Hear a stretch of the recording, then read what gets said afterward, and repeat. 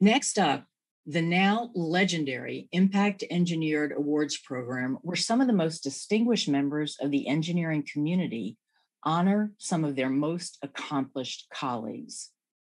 And to guide us through it, it's my pleasure to introduce Kara Miller. Many of you know Dr. Miller from the column she writes for the Boston Globe about the latest big ideas in research. For the past 10 years, she hosted Innovation Hub, which aired on public radio stations all over the country. Those of us at ASME are grateful to Kara for serving on the advisory committee of the Lemelson Foundation, which is a major supporter of iShow. Please welcome Dr. Kara Miller. Hi, it's great to be here. Thanks so much for having me.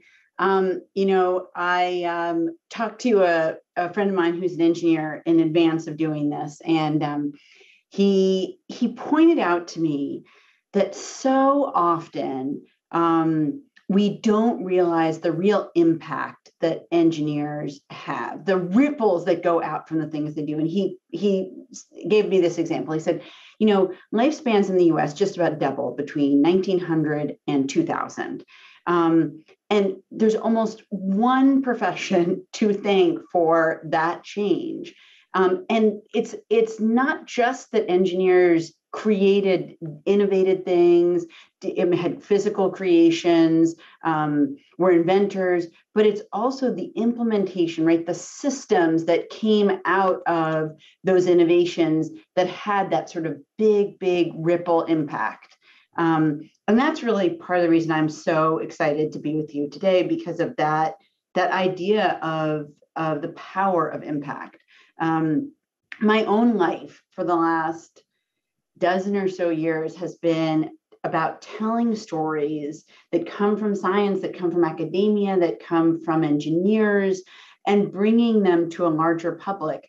And one of the things that has been so striking to me is that very often the scientists, the engineers, who are they're so anxious to tell their stories, and yet as they aim to tell those stories, the people on the other end who are there to receive their stories, the journalists, they are also anxious to receive the stories, and yet the two hands reach out, and sometimes I think it's hard for them to connect.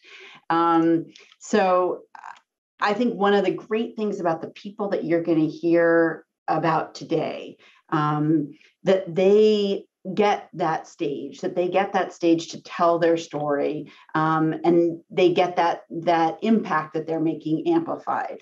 And the people that we're going to hear about today, they didn't just build physical stuff, though you're certainly going to hear some of that.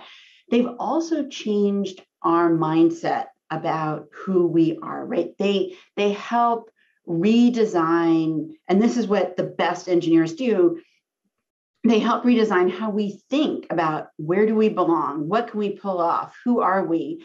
Engineering really shifts those expectations.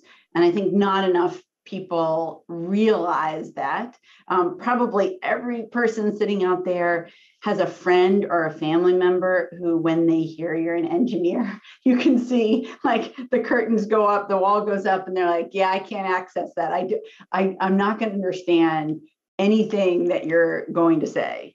And so I think more and more telling the stories of invention and innovation are so crucial. It's something I have been doing for a long time, and I hope to keep doing.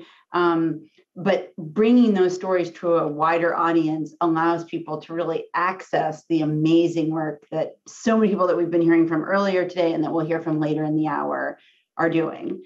I want to come to the first award, which I think speaks exactly to what I've been talking about, sort of making those connections, which are so important for people on both ends.